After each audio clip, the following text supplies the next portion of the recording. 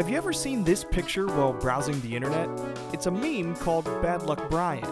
Well, Brian is actually Kyle Craven, 2012 graduate of Kent State University, and the photo was Kyle's goofy high school yearbook picture. I think it was my junior year.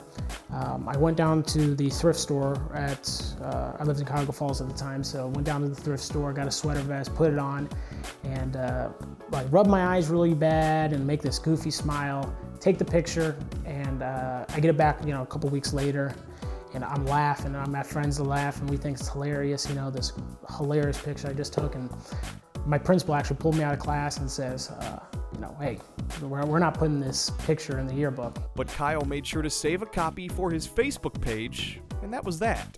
Then in 2012, as Kyle was a senior construction management major at Kent State, the photo took on a life of its own. Bad Luck Brian was born.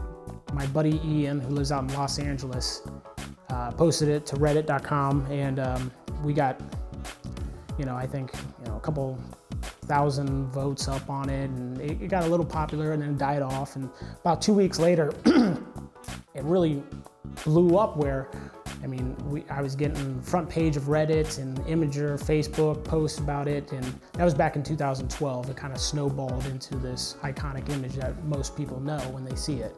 Now you can find the photo just about anywhere online with bad luck captions like these. Here's a funny one. This one is, has a pet rock, it runs away. Checks behind shower curtain for murderer, finds one. Spends all night studying, sleeps through exam. Done that one. Done that one at Kent. I really enjoy it. I got a lot of people coming up to me that will go, oh, I feel so bad for you and this and that. I go, feel bad for me. It's a hilarious picture. I think they're funny, and I fortunately don't look like the picture, so I hardly ever get recognized out in public. Don't feel too bad for Kyle. Bad Luck Brian has taken him places he could have never dreamed of. I've met Snoop Dogg, I met Seth Rogen, I've met a lot of online celebrities, of course. I've been to Los Angeles, I go out there a lot. I've been to the Playboy Mansion, I've been to Google headquarters. And Bad Luck Brian has also put some money in Kyle's pockets with licensing and merchandise sales through retailers like Hot Topic and Walmart.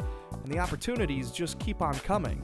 It has died off in the past couple of years, but it's one of those iconic pictures that's going to be around for a while, and as long as it's around and people keep on using it, there's always going to be opportunities for me with that. So Bad Luck Brian is still doing well, but the future is also very bright for Kyle.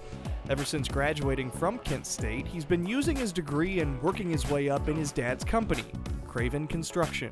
When we started, we were doing about $4 million a year, and since then, this is about 4 or 5 years later, we're doing about $14 million this year. So we're really, since I signed on, I think we've really grown and progressed, and we're on track to keep on growing, and that's kind of the road we're going down now. They specialize in church building, everything from a small renovation project to a brand new $15 million church. Kyle is now second in command, helping his dad oversee it all. And the plan is to take it over within 5 years. Jeff, my father, is going to be retiring, taking a step back, and I'll be taking over full-time for the company. And hopefully we're expanding, we're trying to get to the $20 million a year mark for our construction revenue, so we're looking to expand. From an internet celebrity to managing a successful construction business, Kyle Craven is a face of Kent State.